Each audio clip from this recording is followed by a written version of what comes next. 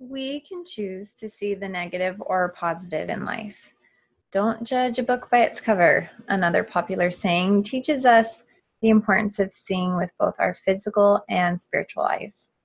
Our sense of self, whether it's confidence or the lack thereof, is rooted in what we believe.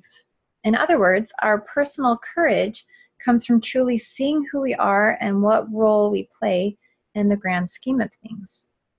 Building off the values of connection and creation, courage continues the cycle of self-fulfillment.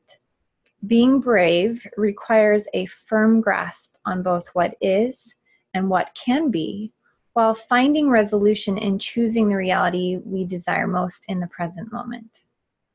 I can't help but think of the fairy tale story of Jack and the Beanstalk.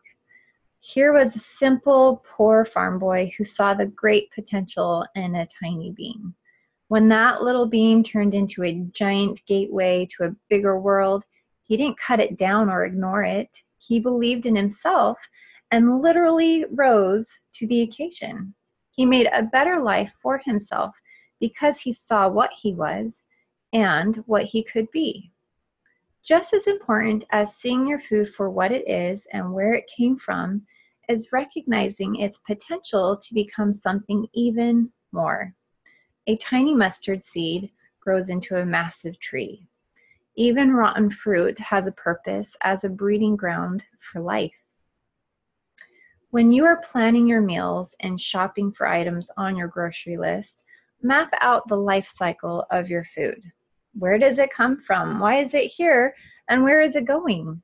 It doesn't just magically appear on your plate and disappear in the dishwasher or toilet. What role does it play in your life, in the world at large, and how do you fit in? Identify how food can support you in your role and how you can support it in its role.